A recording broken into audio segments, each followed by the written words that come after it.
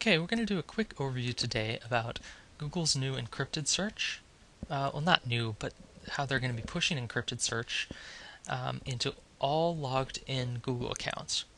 So previously in the past, when you went to search in Google, you'd go and search, and it's www.google.com. You search, and let's say you have a website down here, and somebody clicks, you would know, hey, they clicked for pet names. And, that data got sent to your Google Analytics account, and you could see it in a report. Awesome. Now, what's going to happen with the SSL encrypted version of Google is if somebody's logged in, they're going to get redirected to the HTTPS version of Google.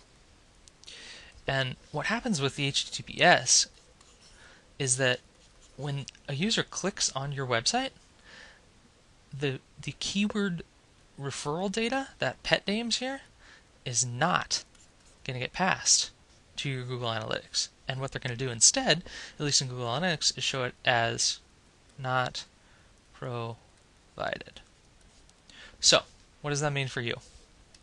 Well, that means that if you want to know how much traffic you're getting for your keyword pet names, you're still going to be able to see referrals for pet names from people when they're not logged in. So, what you'll be able to do is to look in Google Analytics and say, okay, what's the total for my website here? What's the total number of not provided queries that I'm getting? Let's say it's 500. And then you're going to want to look at your total organic traffic. And let's say that that's 2,000 for this period. So it looks like 25% of your users are coming through encrypted search, and you're not going to be able to know what the keywords that they're searching to find your site are.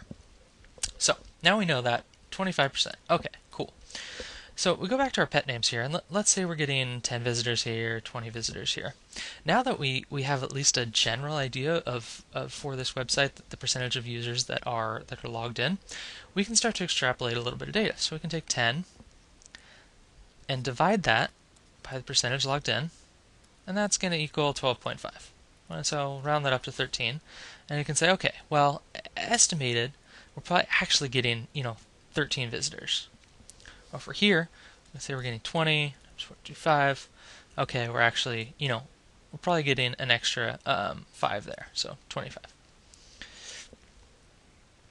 Mark that, and so what you can start to do is